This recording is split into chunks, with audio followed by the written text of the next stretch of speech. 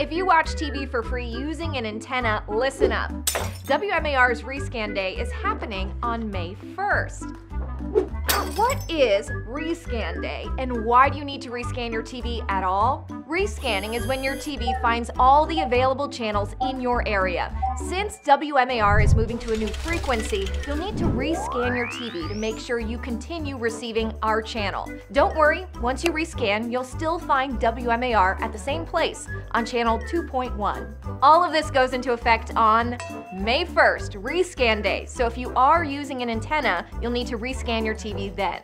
Rescanning is straightforward and requires no new equipment or services. Begin by pressing the menu button on your remote control, find the auto tune or auto program from your TV menu, and begin to scan. That's it. If you watch TV through a cable or satellite service, you do not need to rescan. Your service provider will do it for you. Visit WMAR2news.com/rescan for more information on rescanning, and stay tuned to WMAR 2 News. We'll keep you posted.